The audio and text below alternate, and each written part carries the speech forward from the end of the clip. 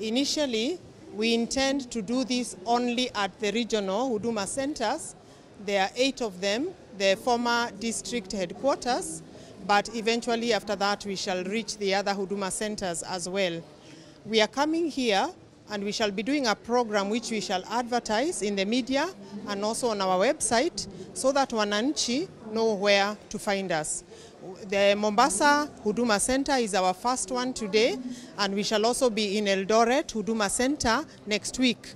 We are here in Mombasa from yesterday up to Friday 17th, and in Eldoret from the 20th Monday to Friday the 24th. Our intention is to avail services to wananchi where they are. Currently, we are only based in Nairobi. Our headquarters is in Nairobi. We don't have any other office. We may not have the capacity right now to set up offices countrywide.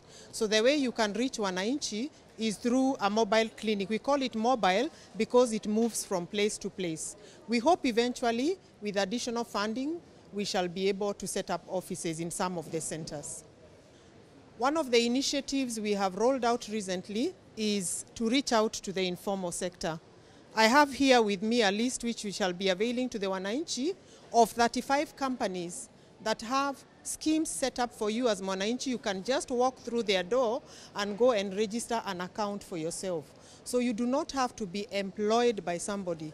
Even when you're self-employed or you have only one employee, you can go to any of these 35 companies, and we'll be going with these lists countrywide and offering them to the wananchi. They have the contacts so that wananchi know where they can go and set up a scheme for themselves.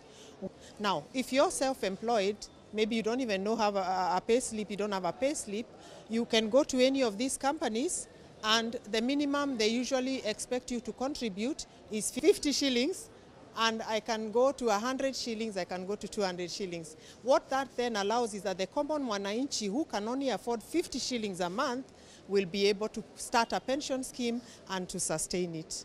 And if you're not able to contribute at any time, you can agree with the scheme that I'm suspending my contribution because the economy is not doing well and I shall pick up at a later date.